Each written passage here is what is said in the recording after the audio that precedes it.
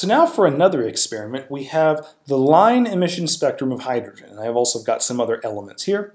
So here's what they do. They've got gas inside a discharge tube. In this case, the gas is hydrogen. They hook it up to electrodes, and they basically, so to speak, pump an electric current through here.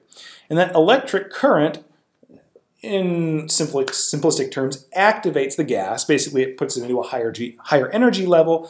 And ultimately, when it's activated, the gas will actually release light.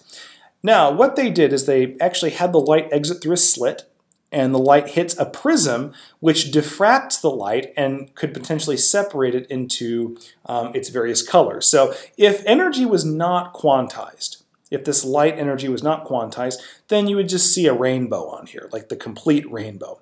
But what you see is when they activate the hydrogen gas with the electric current, the light is emitted, it goes through the prism, you only see a few marks. You see red here, you see blue-green, blue-violet, and violet.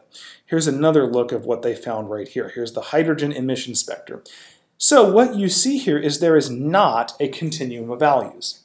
There's only discrete values, and that value is given as the nanometers, the wavelength, right?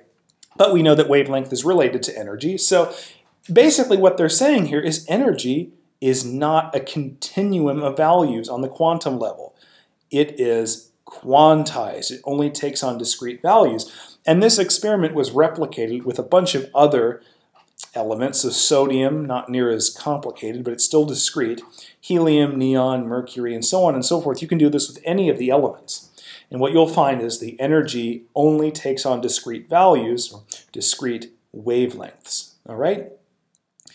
And this, along with all the previous experiments with the ultraviolet catastrophe and black body radiation with Max Planck, the photoelectric effect with Albert Einstein, Bohr's correction and postulates about the model of the atom. Now with the line emission spectrum of hydrogen and these other particles or these other elements, we now know that energy does not take on a continuum of values, and possibly particles like electrons don't either. They take on discrete values of energy, discrete values of angular momentum.